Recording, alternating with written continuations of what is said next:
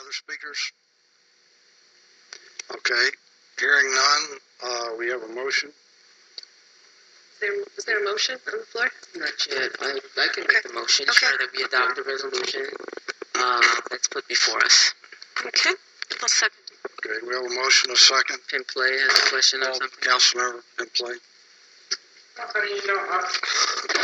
I just want to address for a second this whole idea about weaponization of space, and there seems to be this assumption that just because Ronald Reagan supported Star Wars, it's automatically becomes some unmitigated evil. I just think this is a wrong understanding of the system, and I just want to mention that. Okay, I have Councilmember McLaughlin next. So the reason I was interrupting, because I don't think we should get into this, that's kind of way off base. I was just giving the history of this. But in general, I will say that there were some of us in the 80s who were talking about a nuclear freeze, like to stop the arms war rather than weapons in space. And, I think space should be for exploration and, good things to learn scientifically, not for a weapons race. Call for the question, Mr. Mayor. Wait, no, we're not having anything from the audience. Councilmember Martinez. Yes. Just last week on 60 Minutes, there was a special on a reintroduction of the arms war with people trying to develop missiles to take out communication satellites. But any kind of war effort is wrong. And we need to do whatever we can to stop all war efforts. Now, when I was in university in the 1980s, for a humanities class, I did a paper on a science fiction novel, and what I actually did was I took all of the predictions in this science fiction novel, and then I went to magazines and newspapers, and I was surprised to find that every single prediction in this science fiction novel that was written 20 years earlier had already come true, and they were happening there then in 1980. So it's easy for me to see that things which are wrong can happen because we have the wrong mindset. We have the mindset which is a war mindset, and this proposition that was put forth by Kucinich was to change our attitudes towards one of seeking peace, and that's why I'm endorsing it. Okay, Vice Mayor. Well, I want to say that I do think this debate is on topic because the debate over Star Wars is sort of part of what initiated this, and I think what I would say, and it's been said, is that any sort of, in my view, the idea that we don't have enough tools to kill each other here on Earth, and so that we need to start doing it in space, that just is simply immoral. And, maybe that some wars are unavoidable. That may be true. But whatever we can do to get our country to move away from that mindset and move away from utilizing new methods of war, we should support. So that's why I support this resolution. Okay, if there's nobody else, let's vote. Wait, Councilmember Play. So the motion before us, does that include these things like chemtrails and stuff? Because, or no? Well, I think he's bringing up a good point because I'm really confused. I think that the resolution itself is very simple. It simply says The City of Richmond hereby supports the Space Preservation Act and Companion Space Preservation Treaty to ensure that individuals will not be targets of space-based weapons. So I see that. All the testimony I've heard tonight are about targeted individuals.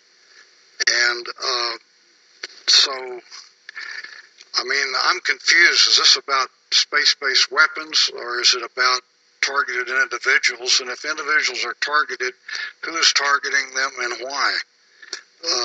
So I just don't understand it. It's simple enough. It's saying that, I mean, and on the therefore, as you read, we are supporting the Space Preservation Act and Companion Space Preservation Treaty. The reason we're doing this is to ensure that individuals will not be targets of space-based weapons, which is what they're saying. Like, all this stuff is high technology. It's, you know, and so that's what we're adopting here. And you know, I think, you know, whether you believe it or not, one thing that was very clear, and I've met with folks a lot around this issue, and so, and some of them I'm just hearing tonight, but even the ones that I heard tonight, like, just out of compassion, when folks are saying, help us, and us supporting this by adopting this resolution, you know, I think it sends out a message that, you know, we sympathize with you, we support you, and the very least we can do is just pass this resolution to make sure that, you know, you feel the support and love and sympathy that you. Well, look, I sympathize. It's simple. It reads right there, Mayor. That's all we're trying to pass. Okay. What you see before you is what we're trying to pass. So don't complicate it. It's simple. So vote it yes or no. I sympathize with everyone who is suffering some kind of affliction. And, but on the other hand, you know, in 1967, the U.S. adopted, or the President signed the Treaty on Principles Governing the Activities of States in the Exploration and Use of Outer Space, including the Moon and other celestial bodies. So the U.S. government has acted on this, and they have, and within that particular treaty is a ban on using outer space for military purposes. So I just don't know quite. I just don't understand what we're talking about. Are we talking about the weaponization of space? Are we talking about chemtrails? Are we talking about individuals who are being targeted? If so, by whom and why? Mayor, can I address that, please? I mean, this is, you know, I'm just a dumb city council person, and this is just way over my head. And I frankly think that it's sort of way out of the purview of what this city council could be taking up. We've got real problems here. We've got potholed roads. We've got a budget that's out of balance. We've got crime. We've got greenhouse gases. We've got all these things to worry about. And here I'm being asked to support a resolution that deals with things like chemtrails and particle beams and plasmas and mind control technologies. I just don't know enough about it. If I were an expert, I'd probably take a side, but I'm not. And so for that reason, I'm just not going to support it. Maybe sometime I'll learn more and be more oriented towards I'd like to call support. the question. I'd like to speak. Councilmember Bates. Well, it is confusing. I'm going to support the resolution for the simple reason that we have voted on a lot of dumb ideas and what this resolution represents. And again, we know that we don't control the universe. We don't control Congress. So this is the least of my worries. So I'm going to support. Now call for the question. Does anybody else want to talk about it? Okay, let's just vote.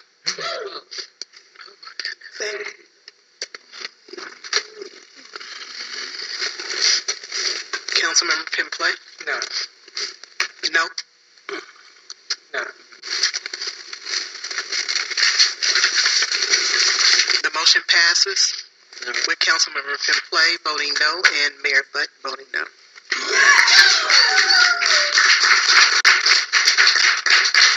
Thank you, God. At some point, you'll catch up with space. One reason I voted for it, there was one speaker in opposition to it. So, Okay, let's move on to the next item. I think we have one more left. Item J1 is to direct the city manager to work with the city clerk to develop a schedule to make the agenda packet available to the public 7 days prior to the city council meeting. stupid this. Yeah, let them go on that. They spent here. They spent the time. That's right.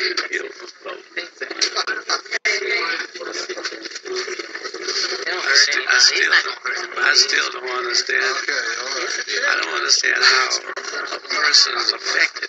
What they're saying is that, like there's electrical currents happening all the time. And I know what I like.